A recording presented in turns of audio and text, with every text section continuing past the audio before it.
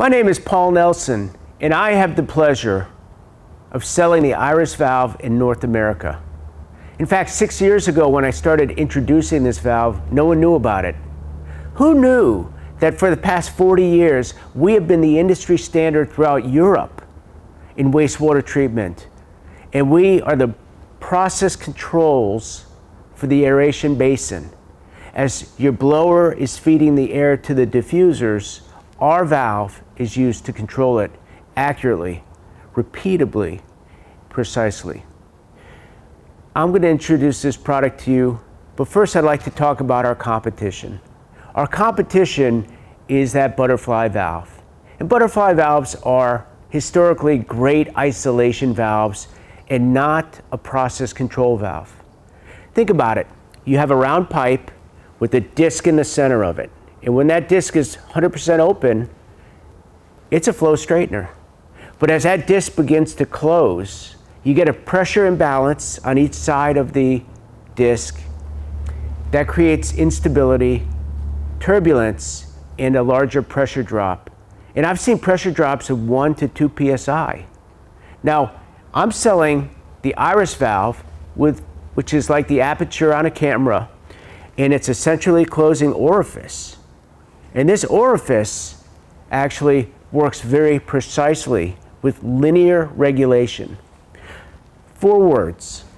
First one, stable. Second, linear. Third, accuracy. Fourth, repeatability. Let's start off with linear. Linear flow control. A perfect valve on a curve would go up to the right at 45 degrees, and it would say, I open the valve 10%, I get 10% flow rate. I open it 45%, I get 45% flow rate. If I open it 87%, I get 87% flow rate. Our valve is not perfect, but it's nearly perfect. And as a result, it is predictable.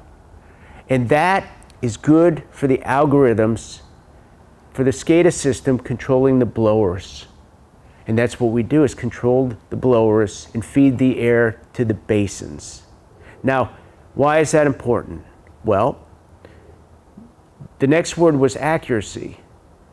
Recently, Brown and Caldwell did a valve survey at McAlpine Creek in Charlotte, North Carolina. And that valve survey showed that our valve is about 2%, even better than 2% accurate. Now that's a good number. I would have said 2, 3, 4%. Even 5% is fine. 2%. Now, that next word was repeatability. I will argue every day of the week that accuracy doesn't mean anything, but repeatability is what you really need. Why is that? Say you're operating at 40% open and 400 SCFM. Suddenly, your DO drops, and so you want to increase the airflow. So you go from 40% to 80% open. Say you go to 800 SCFM. Your system, your process is stabilized. Now it can go back to 40. So it goes back to 40% and 400 SCFM. Do you see where repeatability of being able to go back to that 40% open and have 400 SCFM? That's what's good for the algorithms. So we spoke about linear flow control, accuracy, repeatability. Now that first word, stability. Stable airflow, as defined in the valve industry, means that if you open 10%, you can't increase flow more than 20%. Or if you open 10%, say you close 10%, you can't provide less than 5% change. So it sets up a tolerance of 5% to 20% operation, all with a 10% change in valve position. We do that. Although we regulate from 0 to 100, with stable control, we regulate from 15 to about 90, sometimes 17% open to 94% open, with good, stable regulation. Next, I'm going to direct, and we're going to go over to this display, and we're going to watch the air as it lifts the ball up. Follow me around to here.